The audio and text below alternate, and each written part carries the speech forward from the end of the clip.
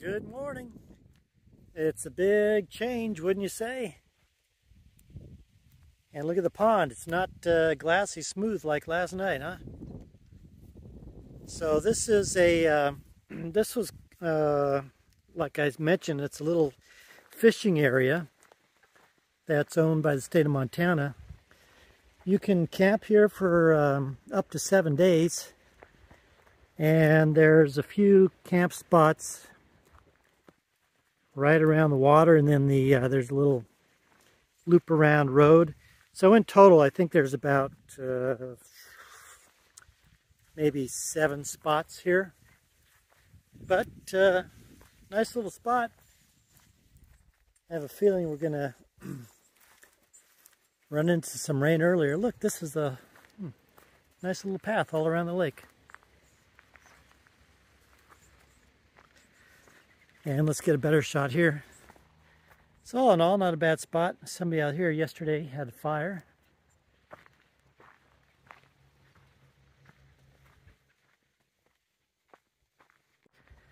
So I think first hour or so, there's gonna just have to do paved roads. Just have to do paved roads. Roughly paralleling the Yellowstone River. And then, depending upon what the weather's doing, might be able to cut up northwest onto some dirt, head out towards Roundup, Montana. And then if it starts raining before that, might just have to stay on the paved road and then maybe go down towards Billings instead. So play it by ear today. See what happens. That's the fun part of it, right? Okay. Oh wait, one more thing I wanted to show you is, remember how on the Walk Across America last time I told you I was observing what the favorite beer was in the different areas, and Busch Light seemed to be the winner? Well, it's the winner here as well. But these knuckleheads left it in there, so I'm going to crush them down and take them with me to throw them away somewhere. But come on, knuckleheads! Whenever you go to places like this, take your trash with you. Don't be a knucklehead. All right, that's my preaching for today. Now let's go.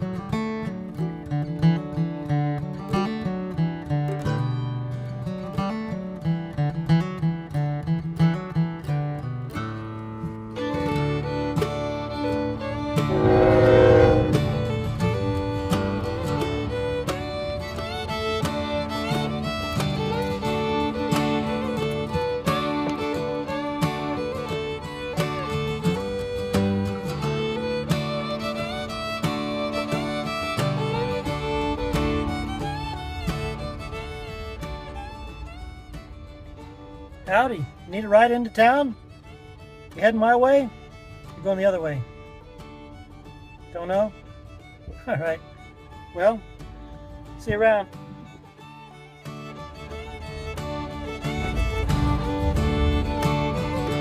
Guess you're not going into town.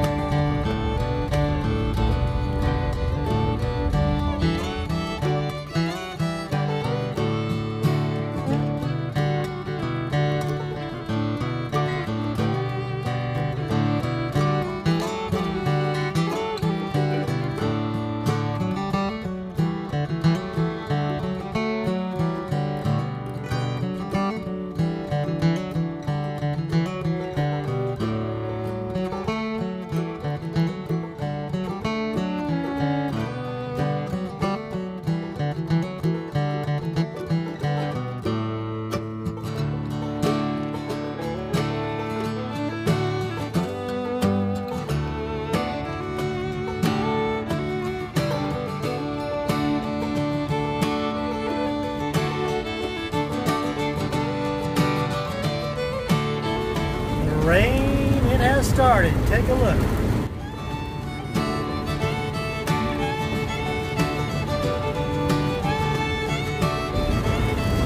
So now I'm wondering, I decided today to go an extra 60 miles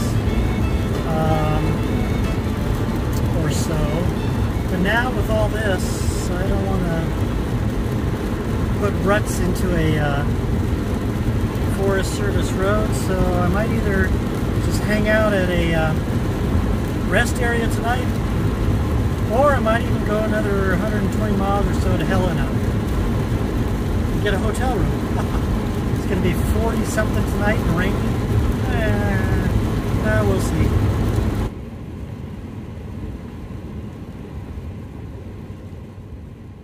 Good morning. It rained all night here in a little place called Harlowton, Montana. Stayed at the rest stop. It was quiet. So now it's raining all day today, so I think that just means a lazy day in the rain on the pavement. And go to Helena, go to Butte. I don't know, we'll flip a coin and see where the road takes us, right? Alright, let's get a move on. And off we go. US 12 is going to be our friend for a good part of the day.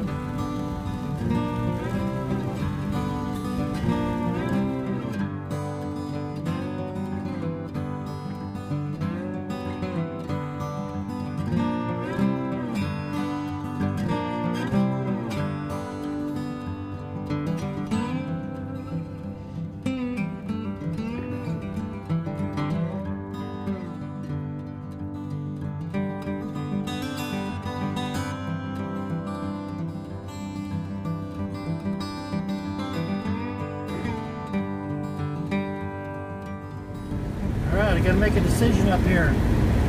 Do I turn left, go to Butte, or do I turn right and go to Helena?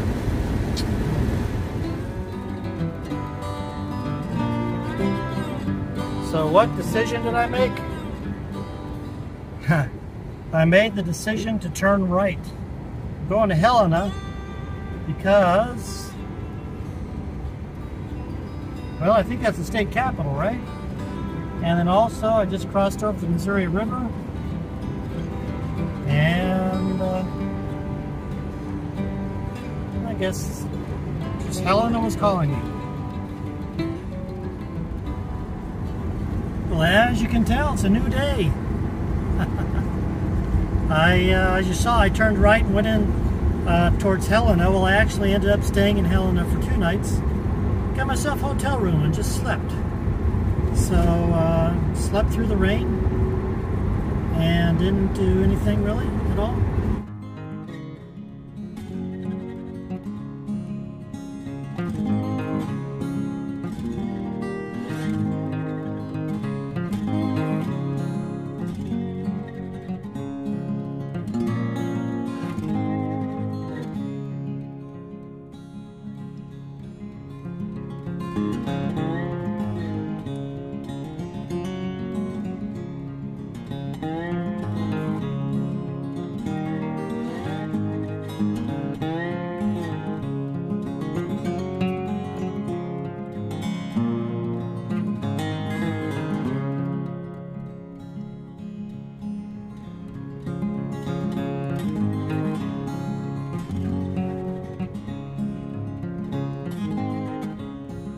So I stopped here along Highway 55 for a second.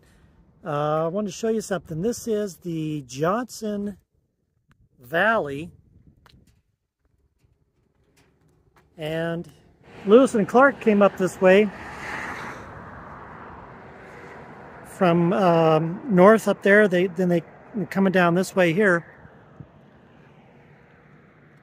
They were following the Jefferson River, which basically follows this line here.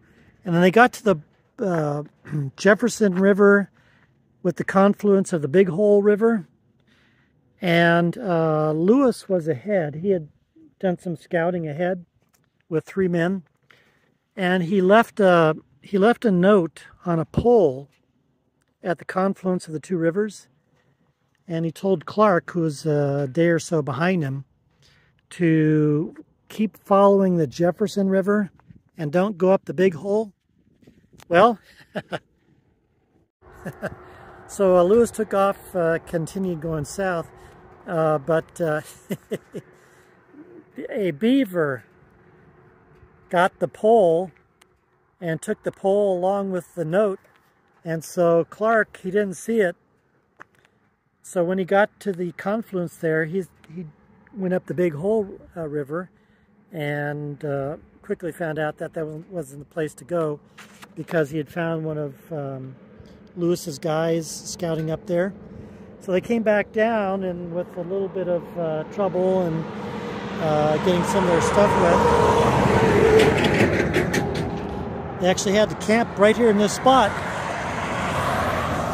for a couple days to dry everything out. Good thing these cars weren't going by when they were here. And the reason they were heading this way is because they're following old Indian road.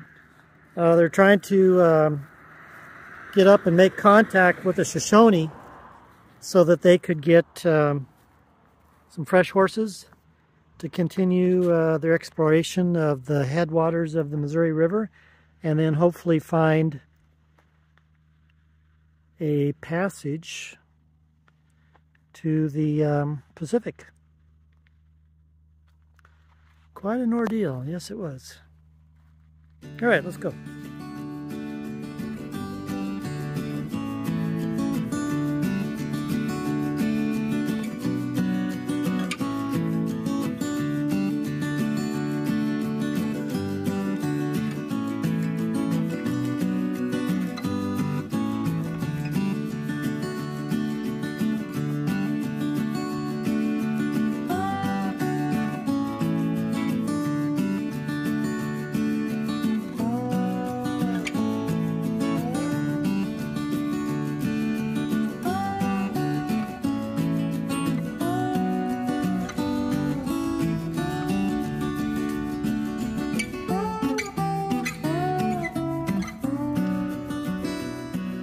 Made a stop here before we go over the pass because I want to show you. Well, I want to show you the pass.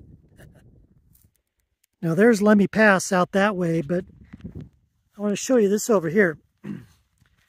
This is the valley that Lewis and Clark followed on their journey up. They followed basically the that side of the valley right there, and came up. And then went up and over the pass over that way. What's interesting about this is a few different things. So this valley right here pretty much represents the end of the range of the bison, because once you get up into the Continental Divide here, which this is actually going to be the Continental Divide that we go over, no more bison to the west. And it right after the divide, it just became a few elk and antelope. But anyway, so up until this point, Lewis and Clark had pretty much abundant food sources, right? Coming up the Missouri all that way with the fishing and all the bison and everything like that. So the Indians that were guiding them through this area, the Shoshone, they told Lewis and Clark, "Hey, look. No more bison after here," and like I just told you, maybe a few elk and antelope after that. But for the most part, after you get over the Continental Divide, it's just going to be subsisting on some roots until you get down to the Snake River, where you can then get some fish. So their diet was going to be changing as soon as they get past the Continental Divide here. Then the other thing too, as you know, part of the expedition was not only just mapping out the Louisiana Purchase, but was also trying to map out a path to the Pacific Ocean. The Indians were telling them, hey, once you get over this Continental Divide here and you get down to the Snake River, that Snake River is not going to be navigable to the Pacific. So this is basically going to be the last of the quote-unquote easy part of the journey for Lewis and Clark to get to the Pacific. Once they got down to the Snake River and turn north, then they had to wend their way through valleys and mountains until they got to the Columbia River, because navigating the Snake River wasn't going to be feasible. So once we get up and over the pass here, we'll get down to Snake River. I'll show you that. But then Lewis and Clark and our journey is going to split ways, because I'm turning south, they turn north. But anyway, this is a little interesting part of history. And you know something? I'm wondering if this is a future trip, following the Missouri River all the way that Lewis and Clark did, all the way up to the Pacific. That even sounds like a nice hike. All right, let's go see Lemhi Pass.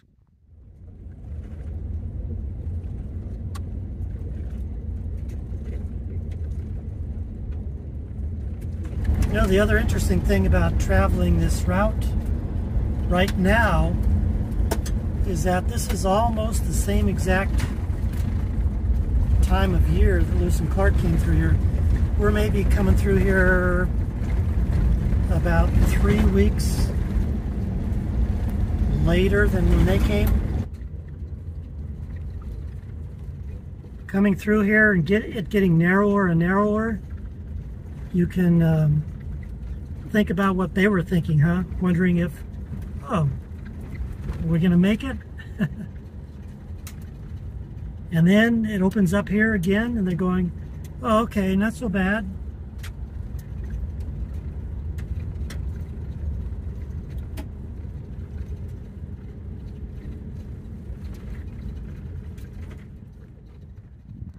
Well, and here we are, at the top of Lemhi Pass. You know, by the way, Lemhi Pass was a name given to this afterwards, probably about 50 years after Lewis and Clark came. It was actually named by Mormon settlers that came through here. But anyway, this is Lemhi Pass, 7,373 feet above sea level. The highest point on Lewis and Clark's journey of that time past. There's to the east in Montana, west in Idaho. Actually, the line's going to be right. Hi there. Got a little visitor too while we're at it. The state line is actually right here. So now we're in Montana. Now we're in Idaho. And there goes our friend going into Montana. So again, Lewis and Clark came up from this way here, looking like I told you, for the famed Northwest Passage that could get them out to the Pacific Ocean. And this drops them down to the Salmon River. And as you know, the Salmon River didn't get them there. They had to end up still traveling by foot up to the Clearwater River, and then turning west and finally making it to the Columbia and out to the Pacific. And what also made this part of the journey coming up the pass somewhat simple, besides having the Shoshone guiding them through, they also had a well-worn footpath and horse path that was already here from the years and years and years of the Indians walking and riding their horses up and over from Horse Prairie Valley down into the Salmon River Valley.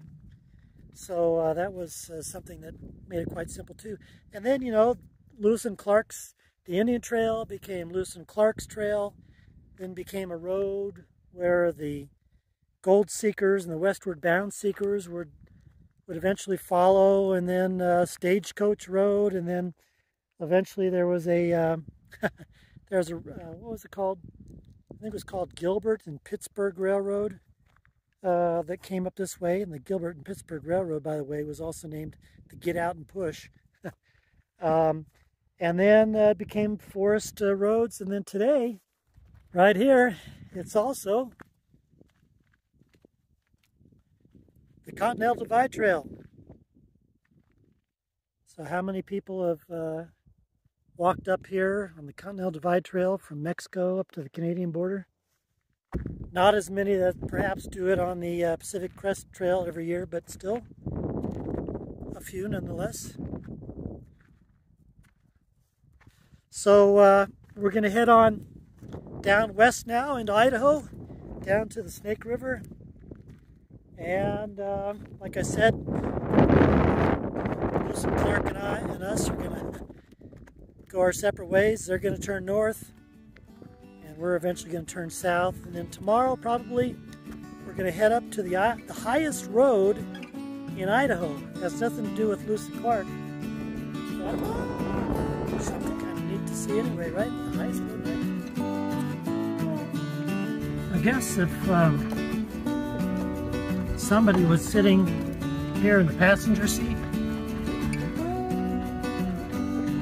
there'd be a little bit of a pucker factor, right? Don't you think?